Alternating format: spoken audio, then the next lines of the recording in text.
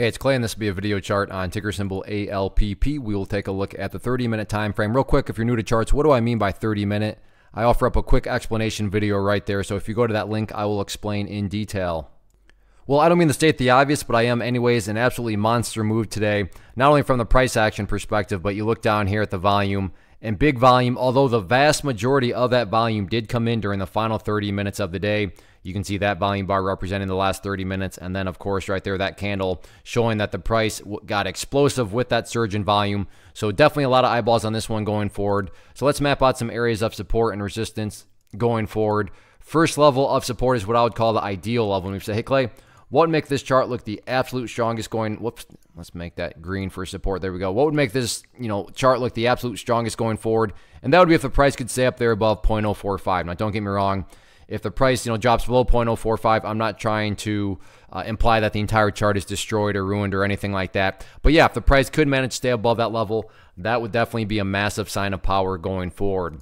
Taking a step back and looking at all this from the bigger picture point of view, and that is where the purple line there comes into play, the 50-period simple moving average. Keyword being moving. As time goes on, that line is going to move itself higher and higher. So a very basic yet highly effective way to judge the health of the move. That right there being defined as quote-unquote the move. Just watch that purple line. As long as the price stays above that line, as the line itself moves higher and higher, then the bulls are in full health, the bulls are in full control. However you can best visualize that, that is what is being represented. Again, yeah, staying above 0.045 would be great, but from the grand scheme of it all, as long as the price is above that purple line, the bulls 100% own the chart. What about levels of resistance going forward? Honestly, on charts like this, resistance levels don't matter. What do I mean by don't matter? Well, it matters is what the price has already been doing. And that is this right here.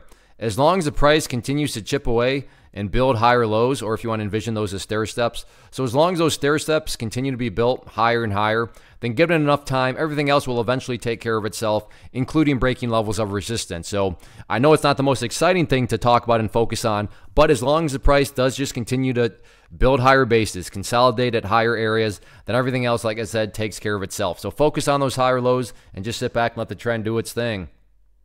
One of the biggest questions that I get is, hey Clay, how do you find the stocks that you trade? So what I've done is put together a free resource guide where I talk about the tools that I use to locate stocks that I find interesting and think may have potential. So if that sounds like something that could add value to you as a trader, then click on the image that is up on the screen right now and I will email you the guide. The guide itself is very short and to the point, and best part, it's completely free.